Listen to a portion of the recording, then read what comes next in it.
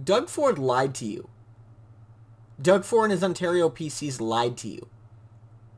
They lied to you, or they obscured their intentions, or both. And they did that for one reason above all. Because they knew if they spoke the truth, they would lose. That their ideas would be exposed for how unpopular they actually are. That voters would understand what was facing them and they would make a different choice. That Ontarians would reject their politics of privatization and cuts and attacks on our local democracy. They would reject that. So they didn't run on it. And that's the simple truth. Let's look back to 2014.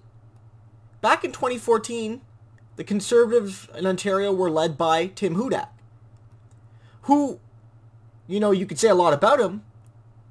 He was transparent with his objectives for Ontario. He wanted to take Ontario in a conservative direction. And he proposed conservative policies. His centerpiece in some ways was his pledge to cut 100,000 public service jobs, to in a sense shift Ontario in a more private sector oriented direction.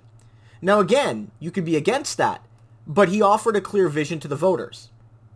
And they trounced him at the polls. The Liberals won a majority government, taking almost all of their new support from the Conservatives.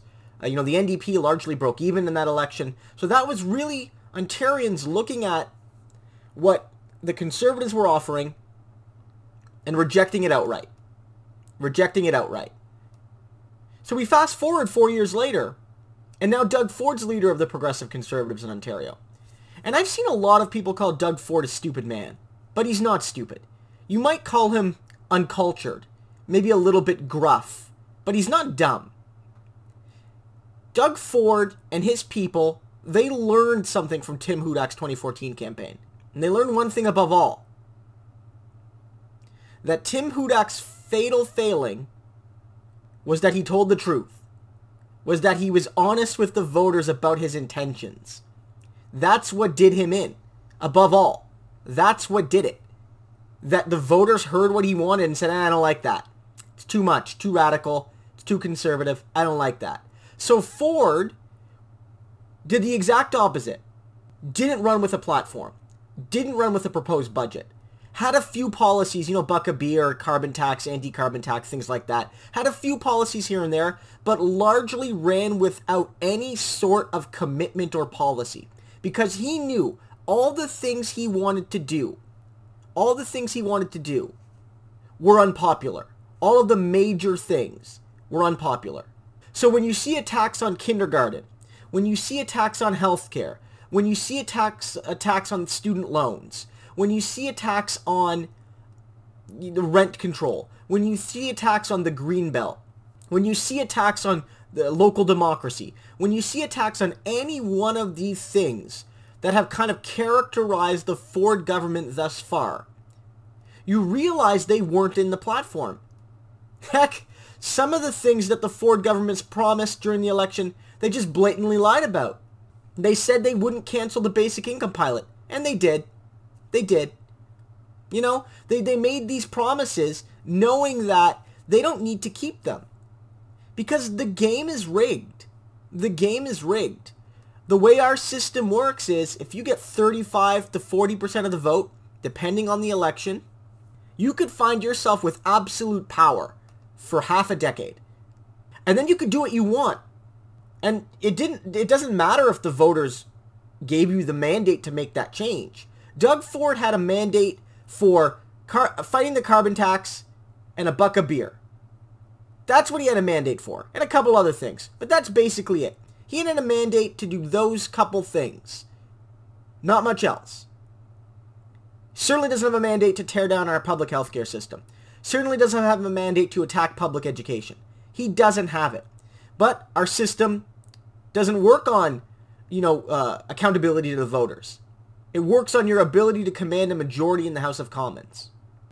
What I'm asking for is something in the kind of short, medium, and perhaps longer term. In the short term, we have to fight. We have to realize that only pressure on this government can stop their worst actions.